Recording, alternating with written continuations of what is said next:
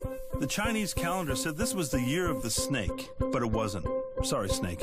It was the year of the you. Think of all you've done. Think of all you've accomplished. Think about March.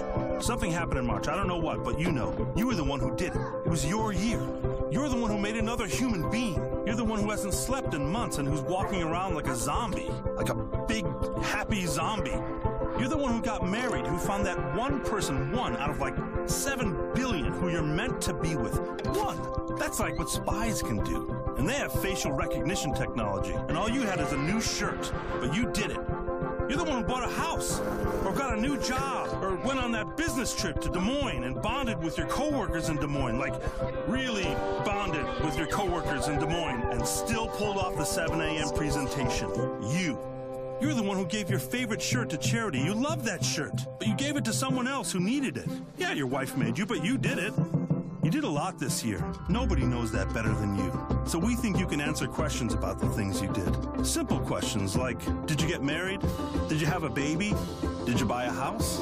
That's what taxes are, a recap. The story of your year. And that's why we make the tools we make. That's why we do everything we do. Because we think you should be the one to tell that story. We think you're the best person to do your taxes. Intuit TurboTax. It's amazing what you're capable of.